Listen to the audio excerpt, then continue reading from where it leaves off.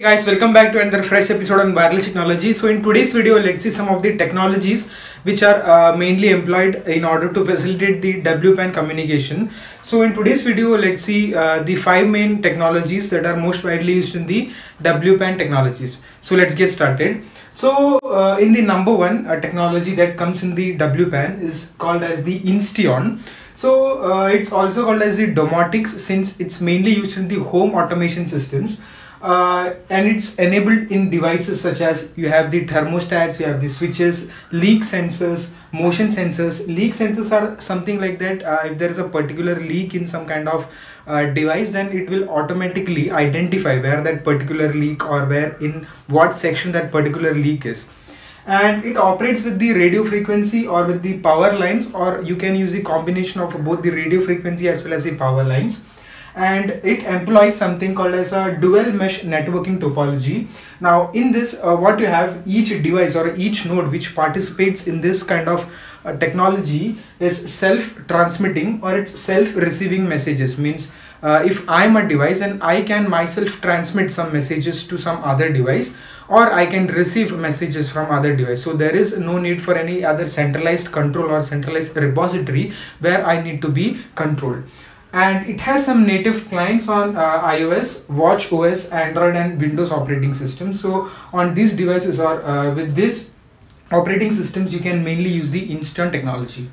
Next we move on to the IR, that is infrared. So we already know, we have seen the frequency spectrum, where its frequency ranges and in what wavelength it operates. So it's an invisible electromagnetic radiation which is having longer wavelength as compared to the visible light. And it's used mainly in the industrial, scientific and the medical applications. Next we talk about the wireless universal serial bus. It's called as the WUSB. So this can be thought of like a device where you just plug onto your laptop, port of your laptop, and you just access your wireless keyboard or the wireless mouse. So it can be thought of like a miniature kind of USB device where you just plug and remotely you can access all those things, which is done with the help of wireless keyboard, wired keyboard as well as the wired mouses. And so it's a low range wireless communication protocol, and it's based on the IPv6, that is the Internet Protocol version 6 technology, and it's created by the WUSB promoter group. And talking about the data speeds, its speeds are up to 480 Mbps, and which is up to 3 meters. And if you want to have larger distances, that is up to 10 meters, it can serve up till 110 Mbps, and it operates in the 3.1 to 10.6 gigahertz frequency range. Next we move on to the fourth kind of technology, like we have the ZWave, or you can call it a ZWave. So it's developed by the Zensys group, and it's a wireless communication protocol used mainly in the remote control application. So in your home itself, you have various devices enabled with the infrared blaster and many kind of things. So in your TV setup, if you want to have the remote access, you make use of this kind of ZWave technology. So it's used in the low power radio frequency in electronic devices such as lighting and other household appliances, and it can be operated locally using a smart speaker or using a wireless key fob device, or you can have a wall mounted panel with a ZWave. So this can be thought of like you can have this kind of some device or some kind of panel is there, and in that panel you have some gateway which serves as a hub. Now through this hub you can just access these devices, or you can just control via some portal which is mounted outside your house or inside your house. So anyways you can just control it, and it operates in the 800 to 900 megahertz, and the range of this ZWave is up to 100 meters.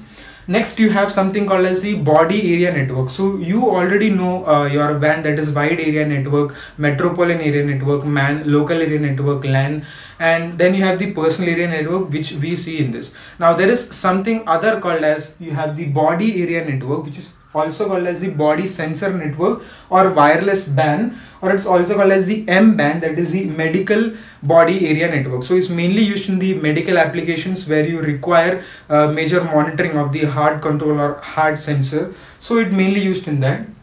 So talking about this band, it's mainly a wireless device that can be worn. So it's like a kind of wearable device or something called as a torso, where you can just wear around your chest and this lower abdomen, and you can do many activities with that. So BSNs are the devices embedded within our body, or you just can put inside your body. So it's like if I do some kind of operation on this portion, and I can just insert this particular kind of BSN chip inside my veins, and I can do many kind of operations. So that's majorly used in the cyborg kind of things, and it can be also carried in clothes or either in pockets, or it can be used in wallets or handbags, and so you can just carry and do many kind of things with that. So it mainly consists of some things called as the body sensor units, BSUs, and body control units. So there are multiple number of BSUs. Say for example, BSUs are there here, you may put one BSU here, you may put one BSU here. So many BSUs are connected, and those BSUs are controlled with the help of a one single body control unit, that is BCU.